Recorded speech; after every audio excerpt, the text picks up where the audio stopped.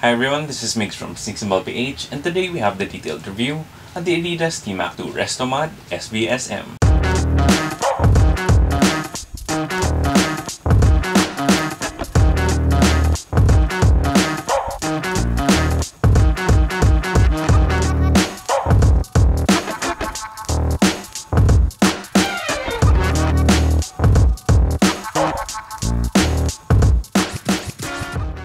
Before we get started, if you do like the video, please make sure to leave a thumbs up down below.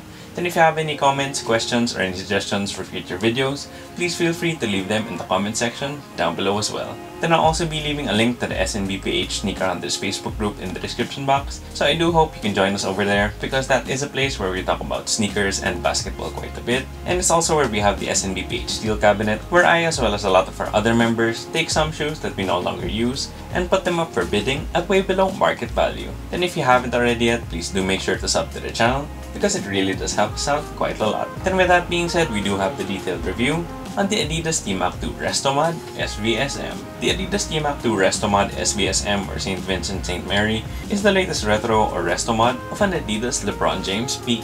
LeBron did wear a lot of these Adidas shoes in his high school days at St. Vincent-St. Mary, and he had quite a few PEs with the most well-known ones being the TMac 1, the TMac 2, and the Adidas Pro model. This 2022, I do think they're releasing all three in Restomod form, so I'm definitely pretty excited for that as a big LeBron fan. I also was a really big fan of TMac, so just having the TMac 2 Restomod in the SVSM colorway is kinda like hitting two birds with one stone. Now, like I said a while ago, Adidas will be releasing all three LeBron PEs in Restomod form, and I mean that is great and I'm really excited for the TMac 2 as well as the Pro model. But with the TMac 1, I think the timing is just pretty weird, and it's pretty similar to what happened with the D-Rose 1.5. The TMac 1 and D-Rose 1.5 are both releasing in 2020 as Restomod versions, but as some of you may know, the D-Rose 1.5 and TMac 1 also retroed just a couple of years ago. I actually do have a review of the TMac 1 that released 2 years ago, and those were definitely pretty nice, especially for me as a LeBron shoe collector. But just having the Restomod version released 2 years after is just pretty awkward, and I'll probably pass on those and keep my retro pair from 2 years ago.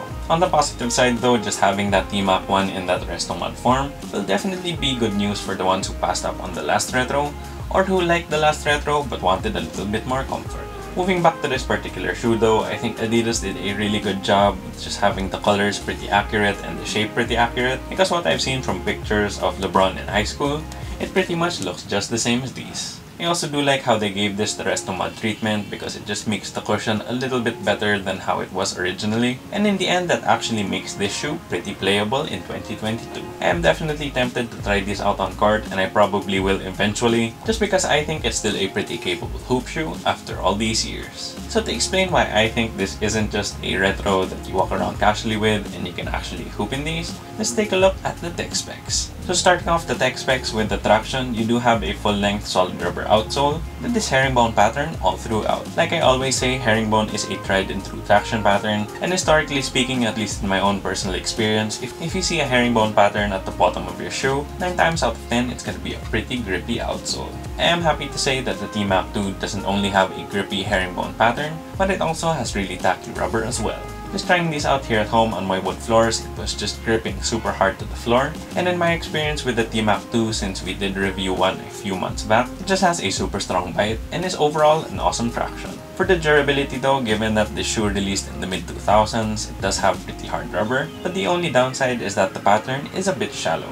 I still do think though that the traction will be above average in terms of the durability. So overall, given that durability as well as how tacky and grippy the outsole is, I just really think the traction is amazing. Then moving on to the cushion, this is basically the Restomod part of the shoe because they did replace the cushion from Adiprene Plus to Bounce. Back in the mid-2000s and even up to like the D-Rose line, Adiprene was used a lot. And I guess for the time it was okay, but looking back and trying out shoes with Adiprene Plus nowadays, it's just definitely so far behind from the cushion technologies we have today. With that being said, I am so happy that they ditched that Adiprene Plus and changed it to Bounce. I mean, of course it is a double last midsole, which means the upper is connected to the outsole, so the Bounce doesn't really have a lot of room to like expand and compress, but it still overall adds quite a bit of comfort, especially when compared to Adiprene Plus. Given that the midsole is double last, you do feel pretty stable and low to the ground, but you also feel that bounce cushion underfoot. That bounce midsole isn't too thick on this shoe though, so don't really expect it to be like the Dame 5 or like the Dame 3 or Dame 2, and it's more of just a subtle comfort or subtle softness that you feel with the shoe.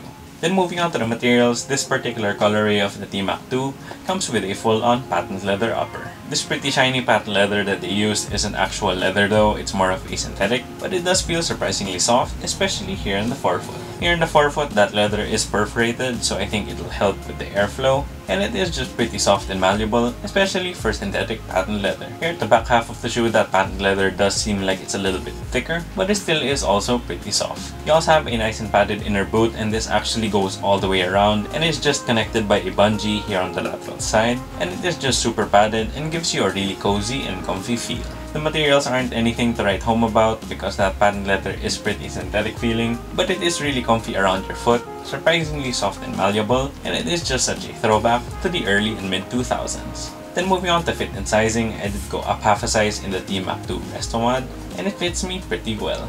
In my past review of that white and blue or Orlando Home TMac 2, I actually went through to size, but I did keep running into problems with regard to the fit because for one, it was super hard to get my foot in and out of the shoe, 2, it just did feel pretty snug, and 3, given that the inner boot was just super padded, it also made my foot look really fat when it was in the shoe. That's why I did end up going up half a size with this particular colorway, and even though I do have a bit of extra length here at the tip of the toe, going up half a size was definitely the right choice in my opinion.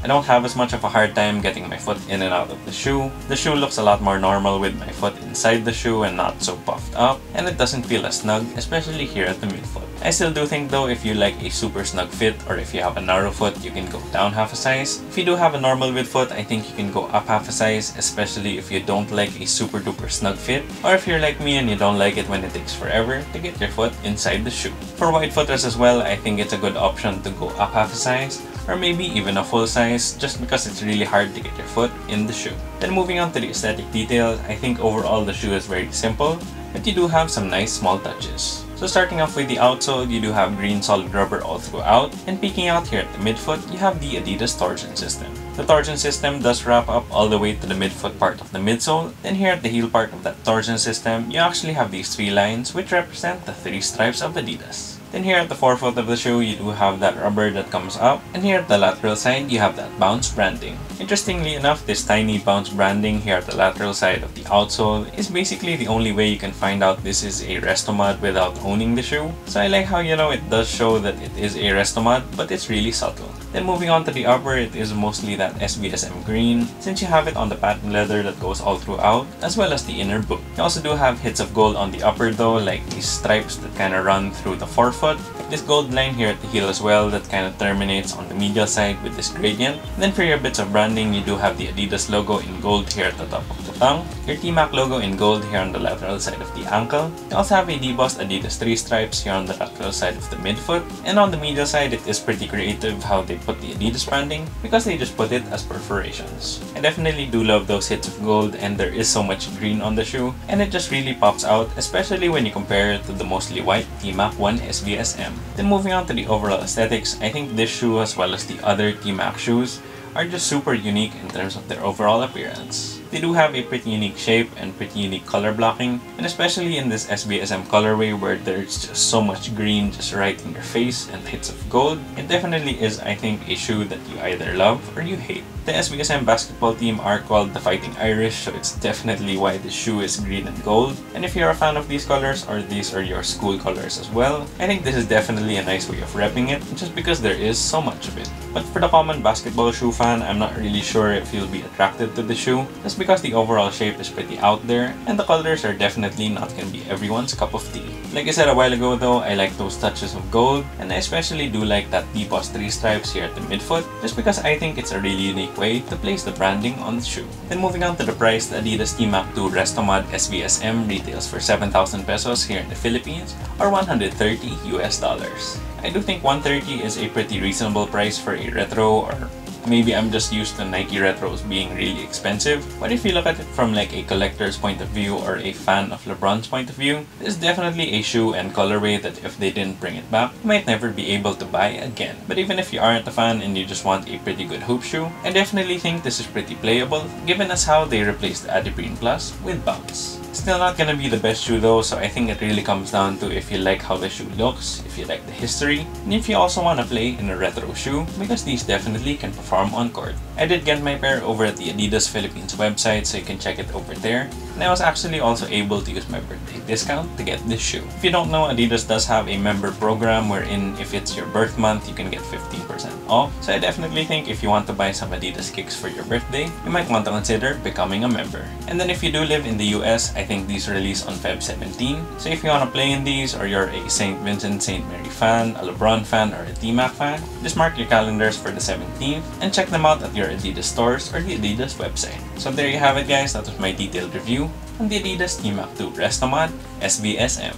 Once again, if you liked the video, please make sure to leave a thumbs up down below, and if you haven't already yet, please do make sure to subscribe to the channel. Click that bell icon for notifications. Then as always, whether you're looking for that retail win or if you're the chosen one from Akron, Ohio, just keep on hunting.